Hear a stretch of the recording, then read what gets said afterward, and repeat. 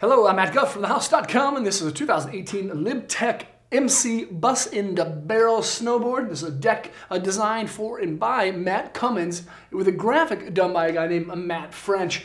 This is a early or mid-season release from Lib Tech that kind of pays homage to Matt Cummings and an old board that he used to have. This is an all-mountain freestyle deck for intermediate to advanced level riders. A lot of people who kind of grew up riding in the late 80s and early 90s definitely know who Matt Cummings is and knows kind of what this graphic is kind of all about. One thing for sure though, it does feature not only a great graphic but a well-rounded shape as well. The noses outside the contact points, the nose and the tail seem to like kick up quite a bit more like those early style twin boards. This is a true twin board. You can ride it this way and this way. It's going to ride the exact same. It has a centered stance and a wonderful profile shape called C2.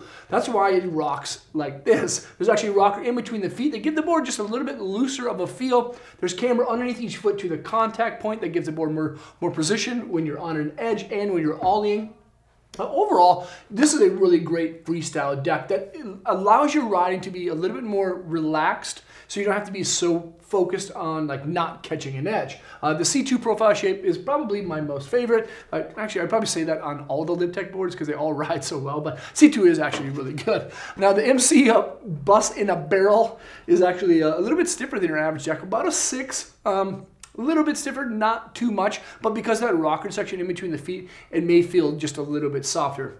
There's an Aspen style wood core combined with Colombian gold. It's the original horsepower, or the original construction style technology, which is Aspen and Colombian gold, along with a biax glass on bottom, which gives the board a nice, smooth, consistent feel, and triax glass on top, so it gives it a little bit more energy. Also, you'll notice that there's a kind of like an uprise as well. This uprise is kind of like impact style plates that give the strength underneath the bindings just a little bit more. Now, these boards are made in America, and of course they're made strong. That's why there's ultra high molecular weighted sidewall, birch internal sidewall. These boards are very, very strong.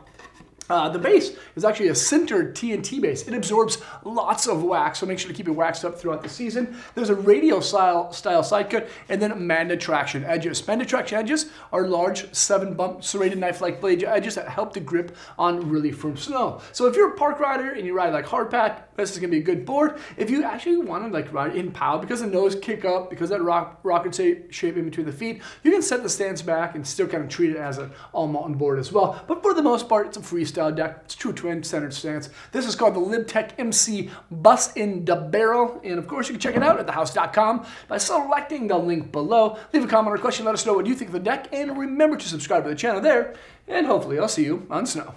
Peace.